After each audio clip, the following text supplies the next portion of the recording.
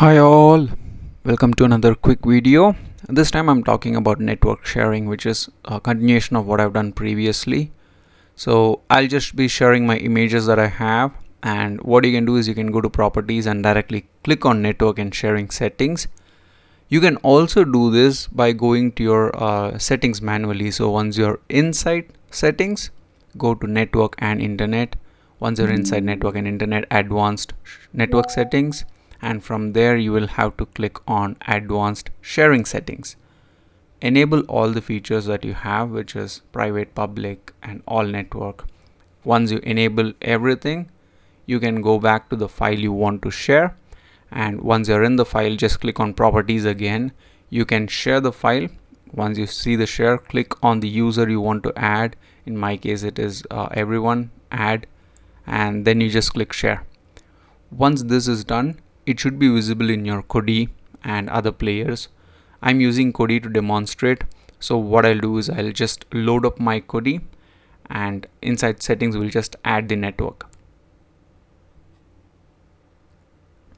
So here I'm going to my pictures, and once I'm in pictures, you can just add pictures. You can just browse and add the location there. I already have my location here, so I'll just edit the location, which is going to be vibe, and it is SMB, that is server name, my username, and password. So in your settings you will actually see your server name, that is your server name vibe.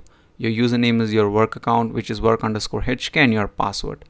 So you'll just have to add this and type OK, and it should be able to take it inside.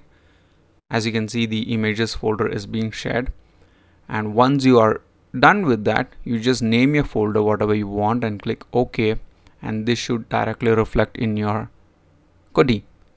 And from here, if I go inside the images now, I am able to see my images.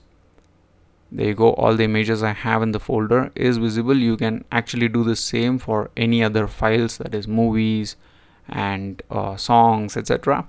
I'm using this because of the copyright issues, and the previous videos kind of got took down and I got a warning. This is the best way to demonstrate how you can get your movies working. That said, I think that's pretty much it. If you have any queries, do let me know, but I will see you all in another one.